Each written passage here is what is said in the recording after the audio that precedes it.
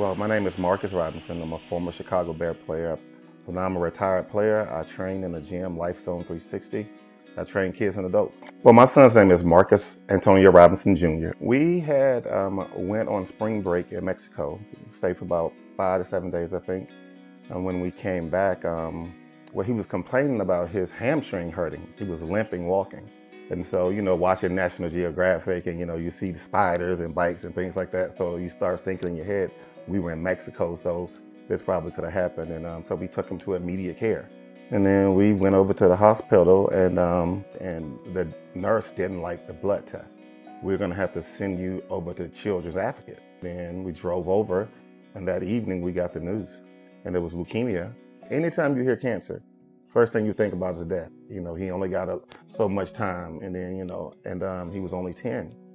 He was awesome throughout the whole process.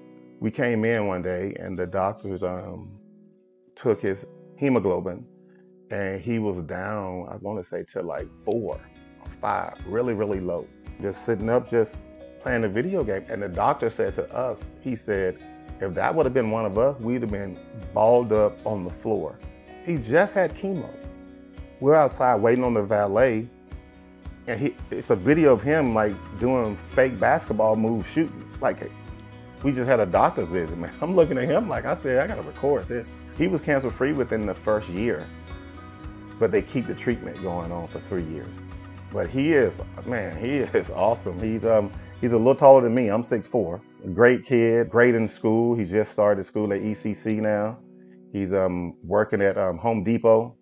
So, he's doing really well. He's active in life. He's has friends. He's just a normal 18-year-old now, just trying to make him be a productive citizen. That's what I'm working on, being productive, that's all.